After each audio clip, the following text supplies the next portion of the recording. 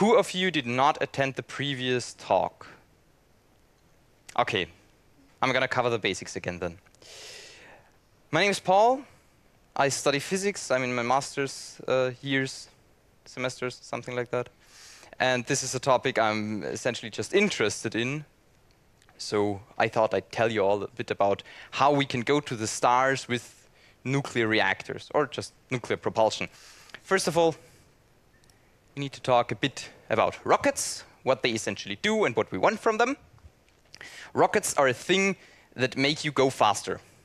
They don't bring you from one place to another like a car. They make you faster because in space you don't define a point by where you are, but how fast you are. An orbit around the Earth has a certain speed. If you want to go to Mars, you need to match your speed to the speed of Mars, and so on.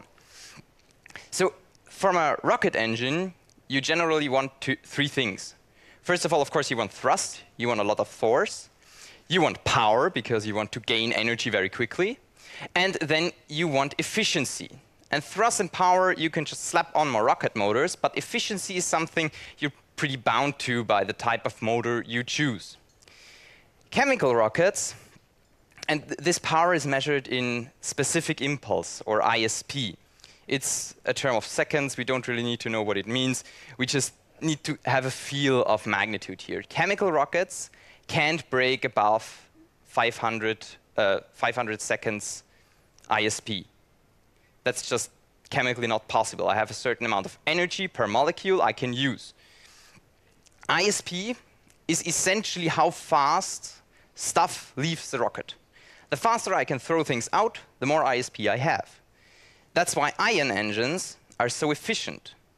I can throw them out a lot faster, so I can get to ISP of around 10,000. That's possible.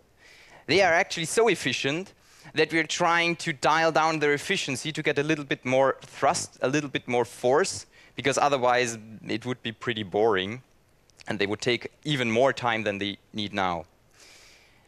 If we use nuclear reactors as energy source, we can bring that up. Essentially, the more temperature we can reach, the higher the temperature in our rocket is, the faster things come out. So first of all, we need to decide for an energy source of our nuclear reaction. And let's try fusion first. Fusion is, from a nuclear standpoint, very simple. You take two things, you make them go very close together, and they will do a reaction, you get energy. That's simple. You look up in the sky and you see millions of fusion reactors all the time. They're called stars. The challenges to make something fuse is essentially to have something at extremely high temperatures, at a very high pressure, and to keep it that way. If you have such high temperatures, you have a plasma. If you have a plasma at such high temperatures, touch a wall, the heat flow through that single point is so big that essentially all your energy in the plasma is lost through that one point. Your wall is gone, it's vaporized or something, and your plasma breaks down, your fusion has stopped. That's what you're trying to mitigate. And just to give you a bit of a feel where we are here we have a measure of reactivity. Units are unimportant. Here are different types of fusion, and here is the temperature range where we are, billion Kelvin. That's so hot that the thing radiates in the hard X-ray spectrum. You get some UV radiation from the sun, and if you make that a lot hotter, you get to X-rays. That's where a normal fusion reactor works today. That's why it's very simple to observe your fusion reactor. You just need to look at it from any point, and there is enough X-ray coming through your fusion reactor to observe the plasma. What you also see here in the different fusion reactions, the deuterium-tritium reaction, that's hydrogen with 1 neutron plus hydrogen with 2 neutrons. That happens at a very moderate temperature of just 10 billion kelvins. And then you have different reactions. One is called deuterium-helium-3. Deuterium, hydrogen plus 1 neutron. Helium-3, 2 protons plus 1 neutron. That will be important later on. The deuterium-deuterium reaction happens at much higher temperatures, and actually our sun doesn't do any of these. It goes through a completely different cycle called the carbon cycle, and that happens even further off the scale. So that's quite good. Yes, I'm here. A rocket now is essentially a pressure vessel, which is good. We want a lot of pressure. We want high temperatures. Perfect. Let's poke a hole in the plasma to make a nozzle for our rocket. That seems to work. Of course, it doesn't work. I can't just take our everyday fusion reactor, which, by the way, of course, we totally have. I need to be a little bit more clever. One way to be clever is to use a special type of plasma confinement. Okay, a plasma is essentially a very, very good conductor. In fact, you can describe some metal properties if you describe the metal as plasma. Now, you take some plasma, in a cylinder usually, you establish a magnetic field, a homogeneous magnetic field in one direction. And then you very, very, very rapidly flip the magnetic field. What happens is the magnetic field can't penetrate all the way down to the core of the plasma. So you have your previously established magnetic field in one direction, and your now switched magnetic field in the other direction. So the magnetic field at the core is reversed from the magnetic field at the outside. That's why it's called the reversed field configuration. What you get through this configuration is this current. Your plasma is a conductor. You take the electrons in the plasma. You have a donut where the electrons flow, where your current flows. And as long as this current flows, the thing is stable. Of course, the plasma is not an absolutely perfect conductor, and this will shrink, slow down, and at some point your current is gone and the whole configuration isn't stable anymore. There is a problem with this thing, and that is that we do not have a complete mathematical model of how this works. At the very center, where the magnetic field is 0, all our calculations just break down. And right now, if you just do this once, you just have magnetic field, flip it, look how long it takes to be gone again. You can have it stable for about 1 millisecond. The nice thing is you now have a donut, and you can do stuff with this donut. You can throw it somewhere. You can accelerate it, other things. But first of all, we need this a little bit more stable. And a way to do this is to just apply a magnetic field around this donut in different time steps. It works like a motor, like a simple stepper motor. You just first have a magnetic field like this, then you do it like this, and so forth. And you just turn the current around in your donut. Problem, if you do it like that, if you do it like a motor, you're injecting another magnetic field, and that breaks away part of your confinement, and all the plasma escapes there. That doesn't work. But quite recently, the guys at Princeton University were clever again, and what they did, I hope you can see that here, yeah, they used 2 coils. And what these 2 coils do is they take one magnetic field, inject it, and immediately subtract it. So all they do now is they push this donut inside in one point, and they are now pushing this donut along all the time, and they are keeping this current stable. And they are currently at, I believe, 30 milliseconds stability. And they say, you know what? That's enough to get money from NASA. NASA gave them money to develop this bad boy. What they said, well, you know what? It's stable enough, we can do this.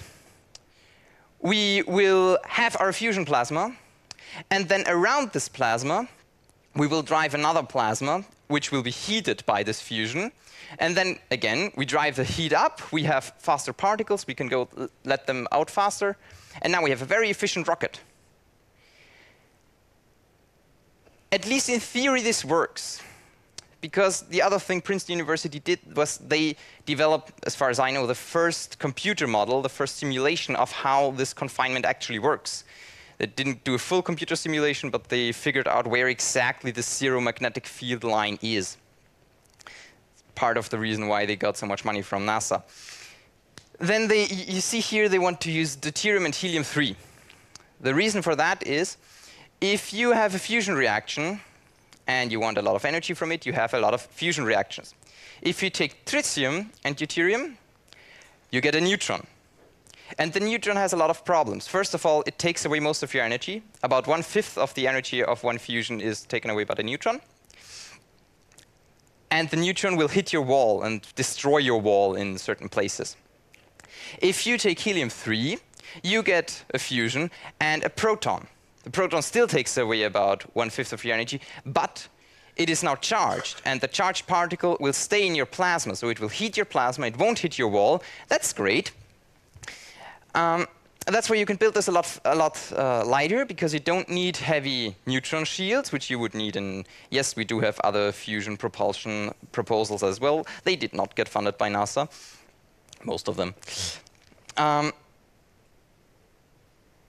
So yeah, the main thing they did was they essentially took a current ion thruster and said, look, the biggest problem of these ion thrusters today is they need a very hot source of just heat to heat up the xenon they use and ionize it to make a plasma, and then they accelerate it. And we can use our fusion as this energy source. We can ionize this plasma or ionize it further because they need a pre-ionizer.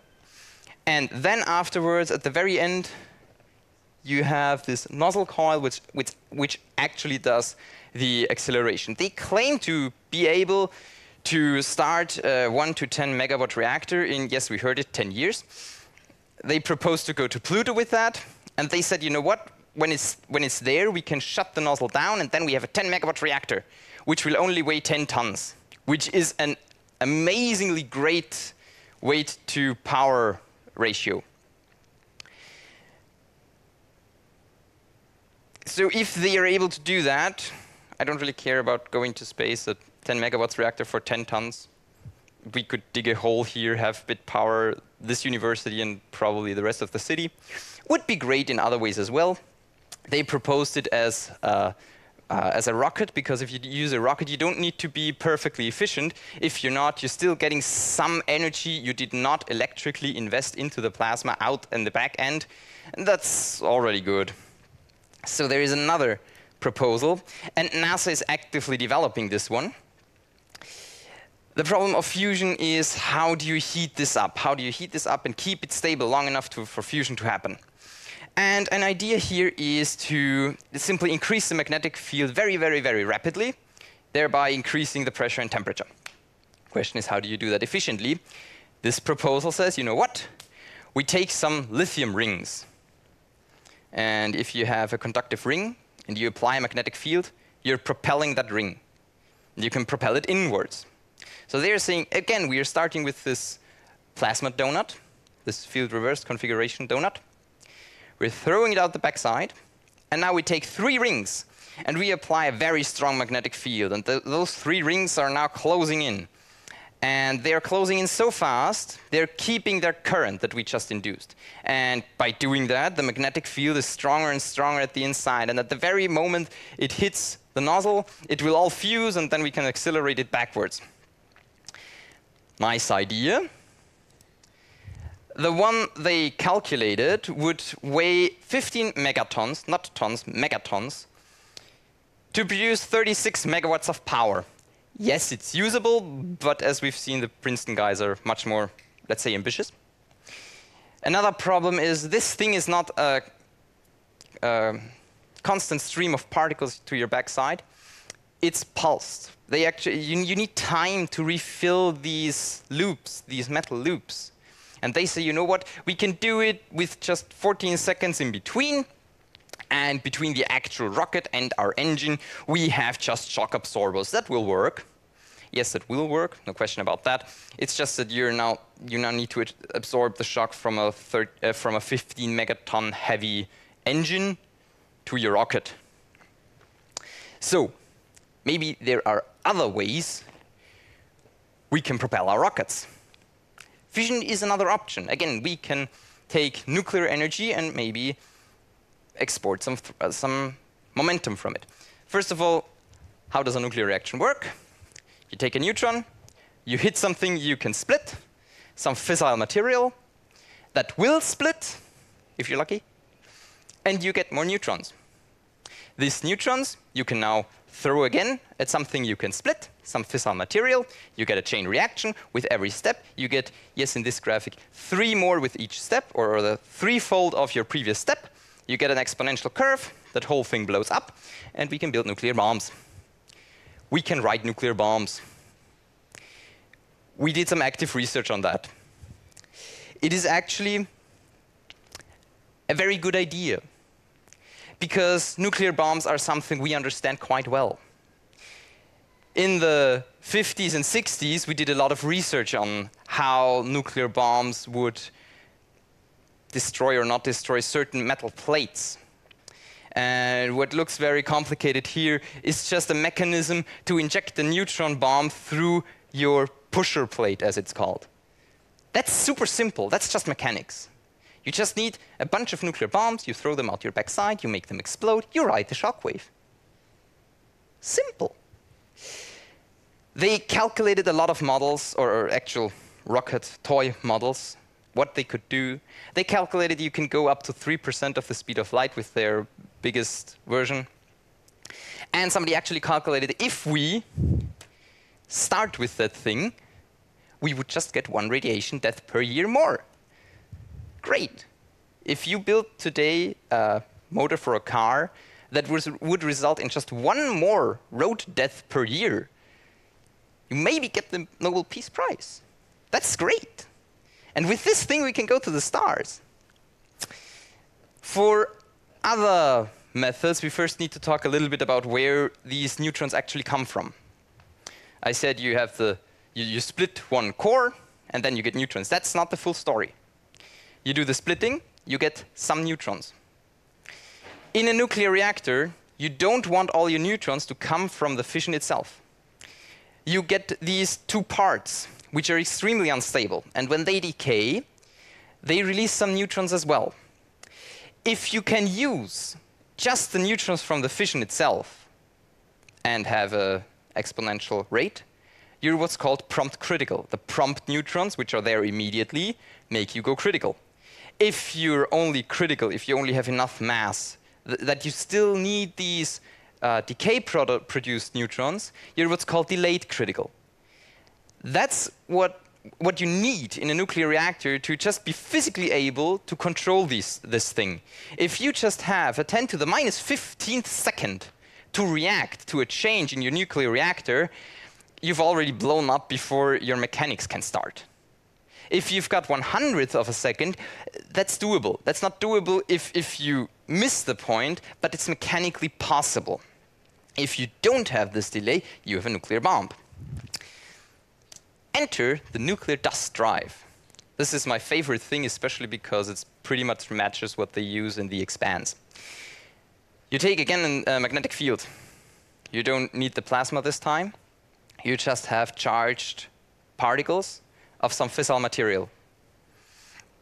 Uranium, whatever. Particles are very small, and that has 2 advantages. First of all, they radiate away a lot of heat. You're in a vacuum, so you can't conduct heat away. You need to radiate it. The higher a surface is, the more you can radiate away. So they are very easy to cool.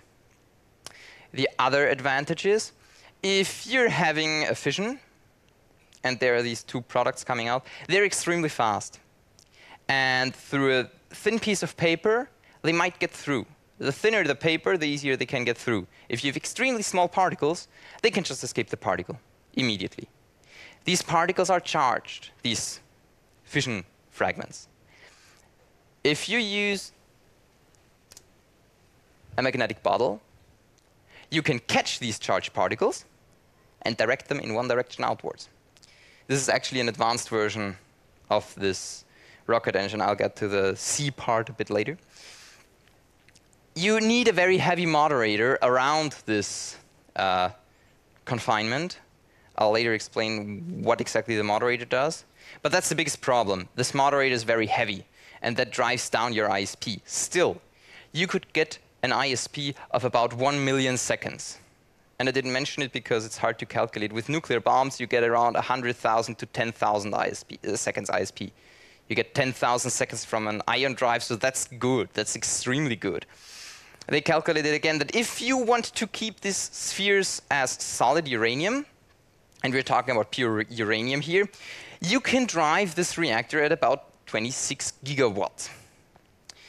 If you're going even above that and allow your particles to melt, Then you can go up to 62 gigawatts. And then you would have a foggy plasma, and they say, nobody really knows how this handles, but it's possible. We could go to even 62 gigawatts with just dust, which is great. And then you get a power source for free. The C part here, you have several conductive rings. They're at different potentials. They slow down particles. When a particle slows down, it just hits a wall. They're charged particles. You reduce their energy. They hit a wall. You get current. Now you get, as electric power, voltage times current. So you just have an electric generator at the back here for free. That's great. I love this one. I really do. If we want to talk about actual reactors, we need to talk about this moderator thing. You have this fission, you get your neutrons, that's fine. And if you just have one fission, probably nothing will happen. Because you get neutrons at a certain energy, and those from the fission come out here at the very right end of the spectrum. Again, on the y-axis, we have some measure of reactivity. We don't really care about that. All we need to know is that we need to slow down neutrons so they actually react again and do some fission. Moderators come in many forms. One where we can use, for example, graphite, which we will see soon why we would do that. But we can also use water, which is used in reactors on the ground down here, hopefully. So, Project Pluto. Once they said, OK, we can't use nuclear bombs for tests anymore, we can't use nuclear bombs in space, what a bummer, they came up with this idea. It's a very simple design for a thing that would transport nuclear bombs from America to Russia below their detection level. They would actually call this the super low altitude missile. The idea was they're gonna drive at supersonic speeds. They would have a funnel in the front that would do the compression, and then they would have a nuclear reactor to heat the thing up. They built that shit. These are two types. There were actually three, but these are the two types they tested. The one on the left, the red one, that ran for about 3 seconds. They had something that would preheat and pressurize the air they would feed. And that one on the right side ran for 5 minutes. They actually had a full hangar they would fill with pressurized air, preheated, and then pump it through this reactor. There was a bit of a problem with the reactor. A classical reactor is extremely heavy because you have a lot of shielding. You have neutron shielding, you have radiation shielding, so they just didn't do that. That's a nice point about workplace safety here. They just left the radiation shielding away. That's why they couldn't fit a pilot in there. That program actually made huge contributions to automated flying. They had a fly-by-wire system, and if that crashes, they would just contour match the terrain, and then it would know where to fly and drop bombs. Yay. And they operated this reactor at just 150 degrees below the auto-ignition temperature of their base plate. So they operated it to 2,300 degrees Celsius. Again, ambitious. If something happens, that's not just gone as in nuclear blast gone. That's gone and it burns up and you get nuclear radiating particles everywhere. What a fun time to be alive. Another idea was Project Rover. Project Rover was much more sane in some ways. They didn't use air. So you couldn't have anything auto-igniting. They used hydrogen. The idea was to take a simple reactor, a reactor type we know, pump liquid hydrogen through it. So you heat the liquid hydrogen up to very high temperatures. High temperatures means very fast exit speed. Fast exit speed means I have a very efficient rocket. So what you see here is one of the fuel elements. That's a 1.5 meter long fuel element with 19 holes in it. It was made out of graphite and then injected with uranium dioxide spheres. They would just stick to it and then coated in zirconium. Then you just have a reactor, your standard nuclear reactor. And here you see roughly the relation in size of the reactor itself to the nozzle, the actual nozzle. The nozzle is just about as big as your today rocket nozzle. You have a bit of a feel of size here. They tested that. Here they did a lot of these reactors. The source I found actually claims this one is their last one, but I believe that would have to be a lot bigger. I believe that's just a third version. The one you see tested on the left is the so-called Kiwi, because it's a flightless bird. They pump liquid hydrogen through this thing. So the fuel elements are about 22 Kelvin hot at the one end, and they're about at least 2000 Kelvin hot at the other end. There were some problems. Fuel elements broke all the time. They actually, at the end of this project, they said, we were flight ready now. We are only losing 17 kilo of fuel of reactor every 2 hours. They're just blowing out radioactive material there. At some point, somebody asked what's the worst that could happen. Some stupid physicist answered, well, it could go prompt critical. Some stupid person said, let's try that. And they sent a reactor prompt critical. The tiny specks you see up there, that's liquid reactor. They just left that for 3 weeks because, well, it's highly radioactive. And then they sent in an army troop and said, you know what, you clean this up as a decontamination exercise. Everybody was very glad they at least did it.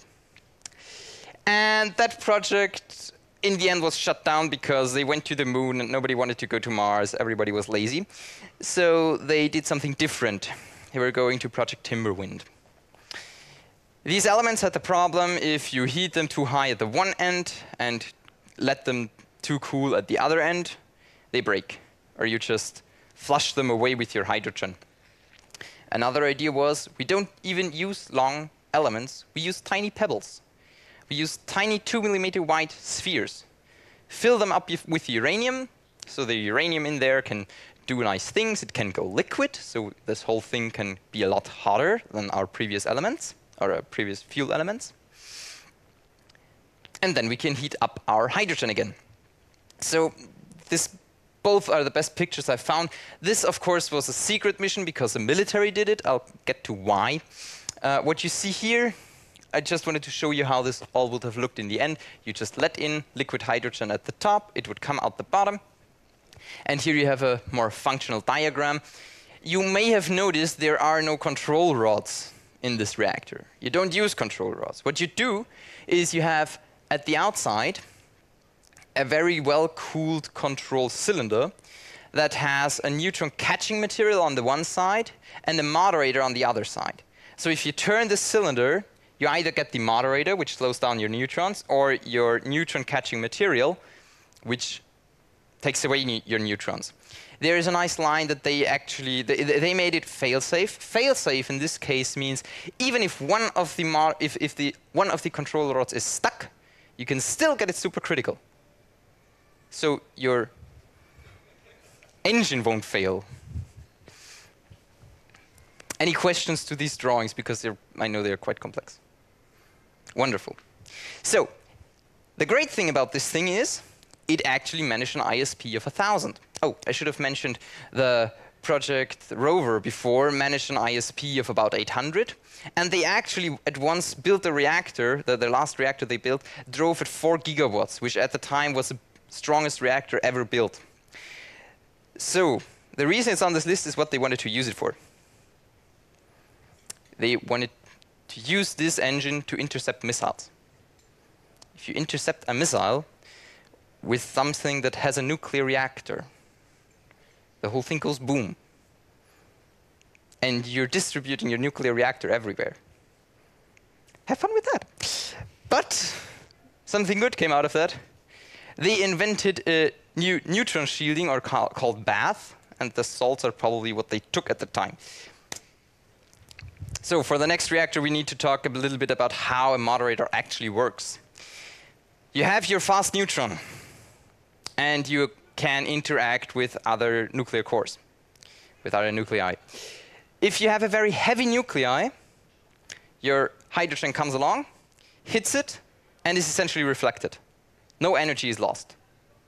On the other hand, if you take a very light nuclei, your neutron comes along, hits it, and you play billiard. Neutron stays, other thing goes faster. A lot faster, actually. This means that your moderator essentially takes away the kinetic energy of the neutron. You heat the moderator by the neutron getting slower. Hydrogen, again, is an ideal moderator because it's essentially the nuclei of the hydrogen is essentially the same weight as your neutron. You can use other materials that are light as well, but hydrogen works best. This is a very recent concept. I believe it's from 2016. The idea here is to create an immense flow of fast neutrons. These fast neutrons heat your hydrogen, then you get your extremely hot hydrogen without having heated the fuel. Great. First problem, you need to drive this thing prompt critical. Very, very, very quickly. Then you need to drive it subcritical again. Very, very, very quickly. And I told you that you have these fissile products which will give you delayed neutrons. You need to get them away. So you cool this thing with liquid lithium. Liquid lithium takes away your your fission fragments. I've talked about very fast. They're saying you want to do this at around 10 kilohertz. 10 kilohertz, reactor up, reactor down, reactor up, reactor down.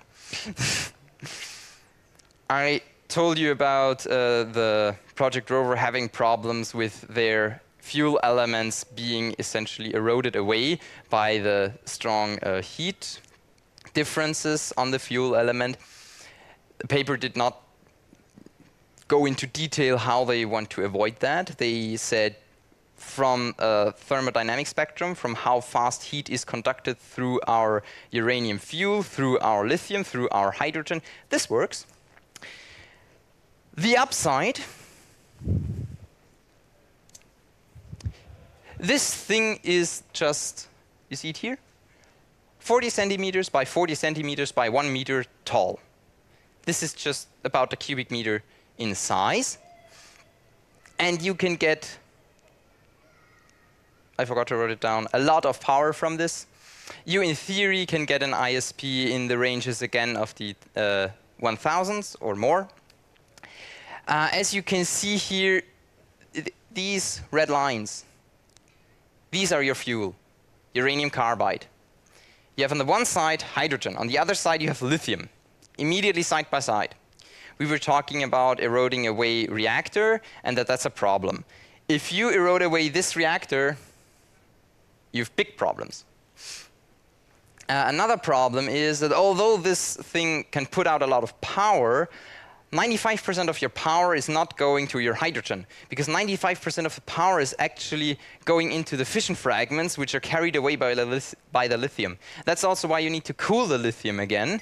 But again, if we can build this, I want to dig it in my cellar, and I have a very, very strong reactor which can power a city. Nice. Since we're always having problems with our reactor melting or eroding away, let's just vaporize it. The idea here is that we take our uranium, we slowly feed it through the back, the uranium immediately boils off in a gas bubble. We keep this gas bubble off the walls by just pumping through hydrogen at a very, very high rate with a lot of pressure. And we have some bypassing hydrogen in order not to lose the whole uranium at the same time. The reactor concept wants to keep the uranium inside this reactor as long as possible while heating up the hydrogen as quickly as possible. This is from a simulation they did. No, we didn't build that, thankfully. But they simulated this, and I'm going to talk about how realistic it is in a bit. First of all, the concept itself. This is just a much nicer picture. What you can see here is that the gas is supposed to be about 55 Kelvin hot. I've seen different numbers in the 60,000s and so on. The problem you have, hydrogen has a bond energy that is pretty much going away at around 52 Kelvin. When you do that, you have a hard ultraviolet light source. There are actually concepts called the nuclear light bulb, but I'm not going to talk about them. This ultraviolet light source immediately splits your hydrogen. And I didn't find any research on what exactly happens. What I think happens is you have your two hydrogen atoms, which immediately rush away the hydrogen surface of your liquid hydrogen, essentially just blow out your nuclear reactor through the back, and you're left without any power at all. The fuel we keep inside, because we're just pumping through all the time, has about 2 minutes to react. Different people say different things, but we are at about at the maximum 10% usage of our nuclear fuel, which is more than the 5% we used in the previous example, but still. The problem we have here is that we would need to be able to pump our hydrogen at around 1,000 bar.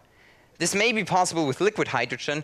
With gaseous hydrogen, we're pretty much technically leveled out at around 700 bar. Maybe there's been some development, but that was the last time I checked with a material physicist. So we are pumping out our nuclear reactor to the back anyway, so why not have that as a concept? This is the nuclear saltwater rocket. Nuclear saltwater rocket works in a very simple way. You have your uranium salt, you dissolve it in water, then you take a volume which is supercritical at that volume. First of all, that creates a problem if you want to store this liquid, this nuclear salt water. You need to store it in very, very thin tubes, which are laced with boron, so they the tubes themselves catch away the neutrons. The upside is this thing just starts from itself. You always have something that will decay and release a neutron. So if you just take supercritical amount of this water, it will just go boom. Nice. Problem, we can't really find a material in which we can build a tube that would withstand a nuclear blast. Solution? Well, we said these neutrons are popping into existence at an exponential rate. So if we just rush our water through this tube, we can create a tiny bit of neutrons, create more and more and more and more and more, and have the wave that will actually start our prompt critical reaction just outside the tube. And that can withstand a nuclear blast. I brought a model here of a nuclear saltwater rocket. This tiny little tube can give you 13 meganewtons of thrust. All you have to do is pump through water. You can build that in your backyard. That's why I love it. Just for comparison, our most efficient rocket engines, the Space Shuttle main engine, loses a tiny bit to this concept, which is essentially riding a nuclear blast constantly. We don't need any moderators. We don't need any mechanics. The tiny problem, we cannot shut it down without going boom. Because if we shut it down, the neutrons will just rush through and our tube goes boom. We cannot start it without going boom, because if we rush through water, we don't know when the first reaction will happen. So you rush through a lot of water, and then at some point, there's a lot of water that can go boom at the same time. Apart from that, we need to pressurize the water to around 11,000 bar. But if these tiny problems are solved, and I strongly believe they are solvable, I hope so, because it would be awesome, then we could accelerate away from our solar system at a rate of around 3G for 10 years to go wherever we want. And with this, I am closing. I hope you all started to believe in writing a nuclear bomb. Thank you. I'm available for questions.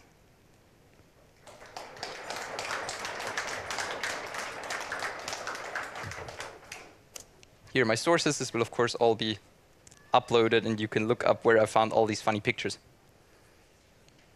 Thanks to Zoe over here, who actually drew the pulsed nuclear rocket.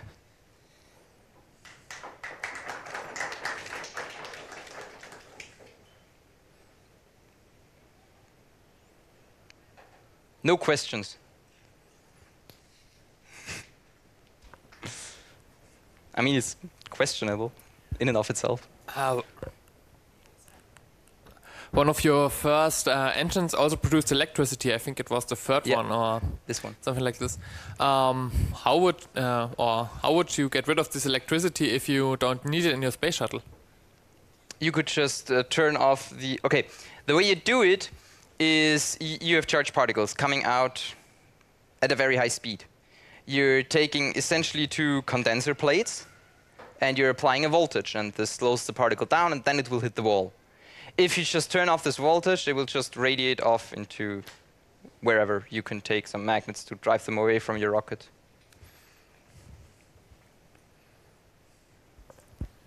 Has this one been tried, actually? This one was not tried. It's a quite new concept. I believe it was 2005. Yes. Where things around this was published. But what was proposed was to build a reactor like that. Because a big advantage is that since this thing is prompt critical, you're throwing away all your delayed neutrons, you're having a quite high neutron flux, and so you could just throw in some unburned or wasted fuel and reburn it inside this reactor. I would not recommend it.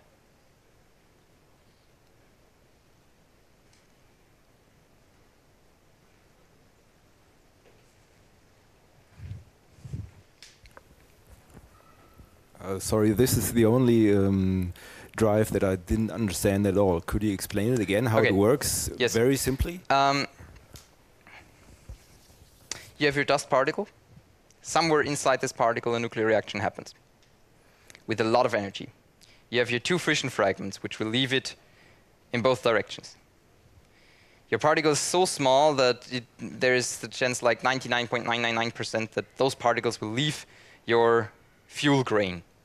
Then they're inside a magnetic field. The magnetic field drives them to one of the two ends. At these ends, they can just leave your reactor.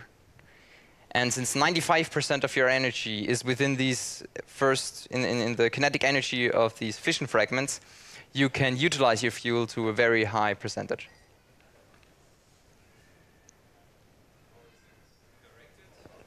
How is it? The direction happens with the magnetic field. This is essentially, again, you're having something like, where is it?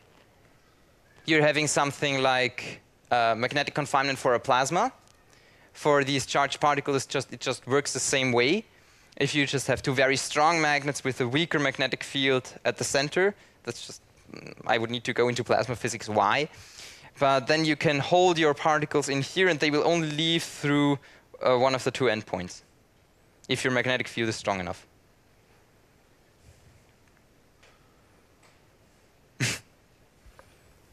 Which one do you think is the most reasonable? Question is what you want.